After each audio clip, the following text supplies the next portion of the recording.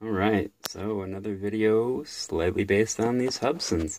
These are a versatile package, I tell you. Not only do I love my custom yellow Hubsan frame here with Hubsan flight controller and aftermarket motors, but I love taking the guts out and building other quads with them. I've done two different frames, carbon fiber frames so far. This is the biggest one.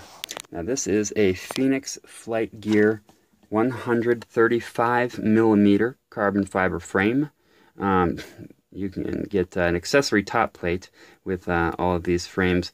Looks something like that. I've actually turned mine into a bottom plate. I've added another piece from another bottom plate from the 110 millimeter one. Rocking the QR Ladybird props on this one. Mismatched colors. But I've only got one red LED from the Hubsan. How they have one on each arm. I've only inserted one onto the rear of this. And I'll tell you why. Because this unit right here, this is not for racing and rocking around and just being all crazy. This is my micro FPV quad. Look at how badass that is.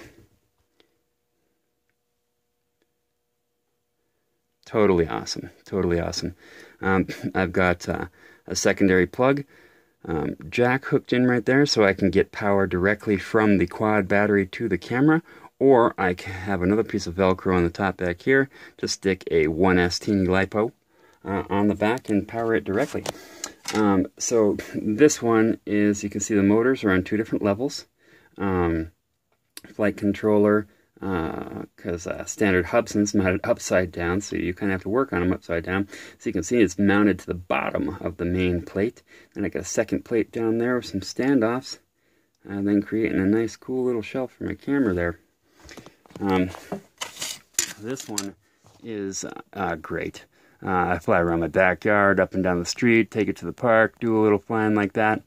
Totally FPV with my Quantum V2 goggles.